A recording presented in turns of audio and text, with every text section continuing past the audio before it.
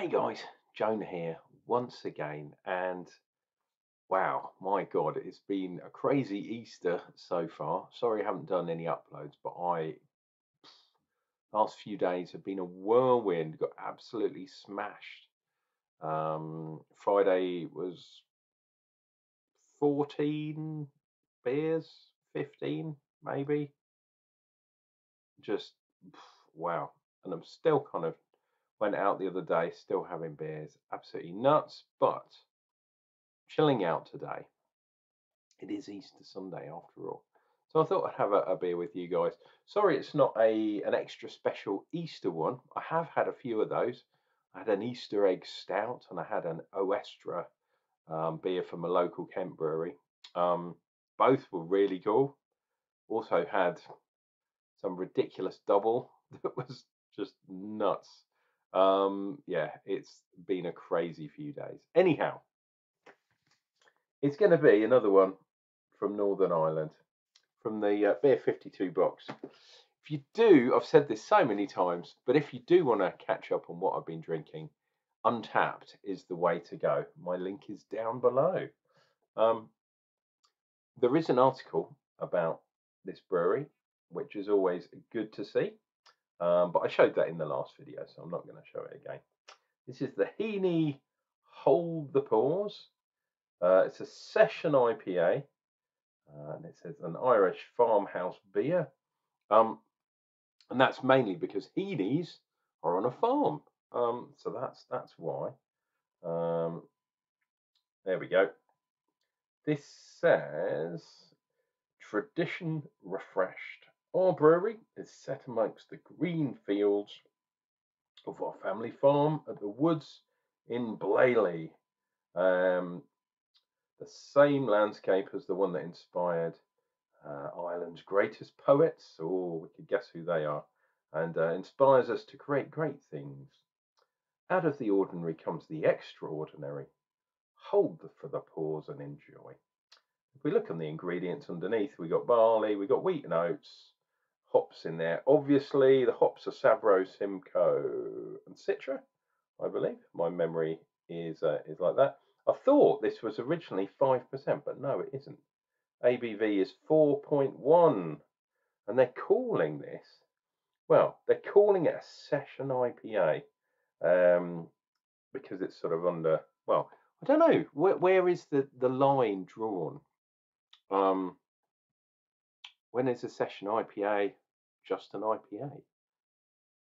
When is it a PA? I think session IPA is nonsense. It's a Hoppy Pale Ale. An HPA, there's already a name for that, not SIPA. Who people are calling it SIPA, and it's like, it's not a real fucking thing. It makes me so angry. Session IPA. I could call this a black light beer. Absolutely just nuts. Anyway, let us see what we get. Oh, by the way, because it's called a session IPA, I'm going to minus at least 1 point from my score for this beer for spreading the lies. As Harry Potter is being told, it is wrong to tell lies, or something like that. If I catch any of these brewers, I'll carve it into their arm with my special Harry Potter wand. I hate that Harry Potter film. That particular one, I absolutely hate it. Worst character in that film is that, what's her name? Not Uma Thurman. Jesus, can't even remember what her name is, but she's an evil bitch. Cheers. Oh, Ursula, someone. What the hell's her name? I don't know what the actress's name is. If you know, let me know down below in the comments. People will no doubt accuse me of smoking the doobs again, but no, I do not do such things. Under a finger's head, but lovely fluffy white head, and nice hazy beer. No floaty bits in there from what I could see when I was pouring it, which is always good. We got oats and wheat, I believe. I believe, like the other beer, it's got Pilsner malt in it as their main kind of form of malt instead of Maris Otter, Optic, those type of things, two row, using a Pilsner malt. Interesting. Anyway, dear viewer, happy Easter to you all. Cheers and beers. God save the king and all that.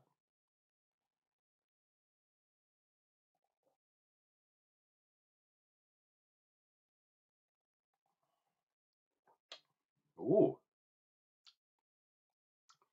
wow, that's interesting. That's really interesting. Mm. It's nice and light.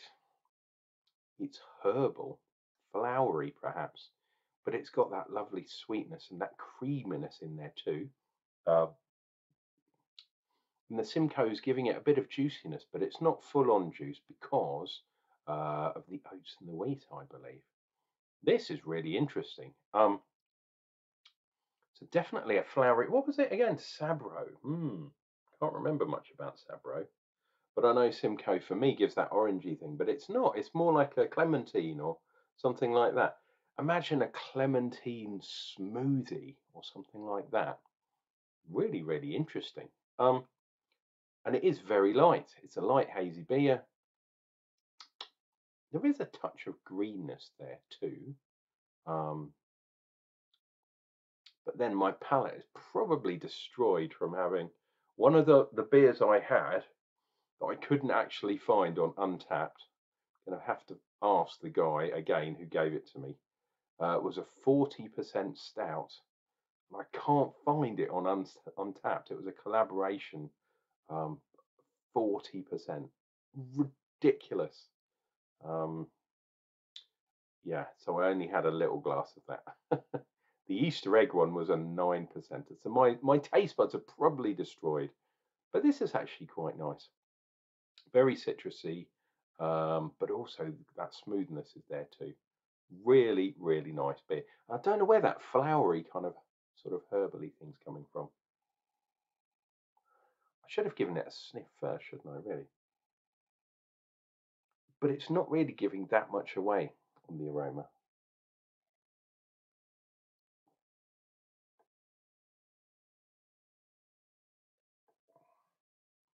Oh, I'm forgetting how to do my reviews of my beers.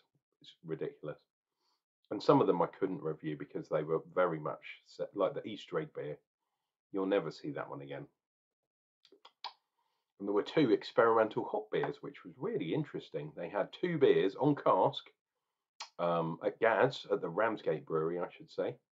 She sells seashells on the seashore, but they weren't made. I think it usually uses Cascade, but they used two experimental hops to dry hop with. And I tasted them back to back, and they were totally different. They tasted different, and they smelled different. Obviously, it was very hard to say it was the same beer, and all they'd done is change the hops. So, yeah, really interesting doing side by side tastings. And that, dear viewer, is what you get from going to breweries. Visiting breweries is the way forward. If you get the opportunity, please do it. See if they've got anything special. You don't ask, you don't get. But yeah, tasting beers. I'll get back to this beer in a sec. But tasting beers, like I did at Iron Pier, for example, two exactly the same beers, one on cask, one on draft. And I had a bottle, was it bottle or can? I can't remember, but I didn't try that at the brewery. Pardon me. But trying them literally next to each other and thinking, wow, this, it looks the same, apart from the head on the draft was better, but it looked the same, but the taste was so different just because of the way it was being dispensed.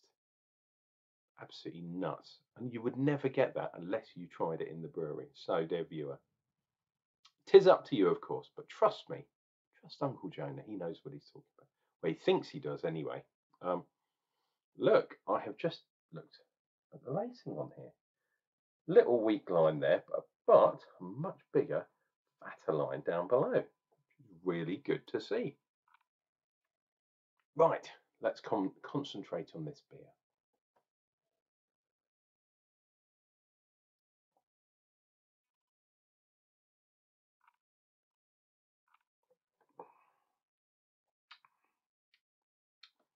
Okay, so because I'm drinking the last, and I'm a firm believer in the last sip is substantially different to your first sip, especially with hazy beers, because a lot of things fall down to the bottom, and dry hop beers as well. Modern beers, your first sip and your last sip will be different. Is it because, like I think, some of the particulates sink to the bottom? So you have a lot more in suspension at the bottom than you do perhaps at the top. Is it because your taste buds themselves have adapted whilst drinking the beer? The neurons that are fired up here have got to have time to regenerate before they can fire again. Are they still going to be firing the same way down below? Who knows? Things to discuss in beer, especially when you're drinking. Absolutely fantastic. And thank you for coming along, whether it's on the day or whether it's the next couple of days or whatever, to look at Heaney Hold the Pause Session IPA. You could call it an Irish farmhouse beer. But yeah, don't like the Session IPA. As a pale ale, really nice, really good. I hope they sell lots of that beer. -1 off my Untapped score because you're calling it a Session IPA, which is not correct. It's so annoying. It's a misnomer. Anyway, I'm not going to rant on these today. Please take care of yourselves. Take care of each other. And Uncle John will return with another beer review real soon.